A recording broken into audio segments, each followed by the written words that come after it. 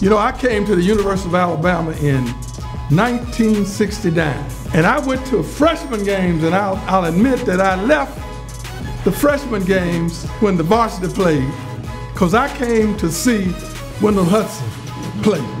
I'll admit it. Here I stand, able to say and to be a part of the Board of Trustees of the University of Alabama, recognizing him. It has been a great day, and it is great, I think, to be able to come together among a family at the University of Alabama to recognize one of our own. We could not be more honored to have you with us tonight and what you've meant to the University of Alabama. So, again, thank you for allowing us to honor you. It is a privilege.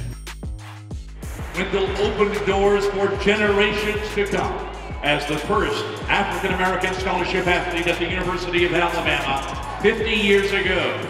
And it is truly fitting that now he becomes the first to have his jersey retired and hung in the rafters at Coleman Coliseum.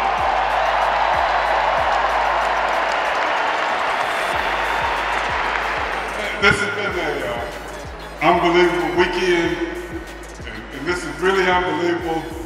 I had such a great experience in Alabama when I was a player, and to be back here this weekend for this honor, thank you all. Thank you, everybody. Enroll time.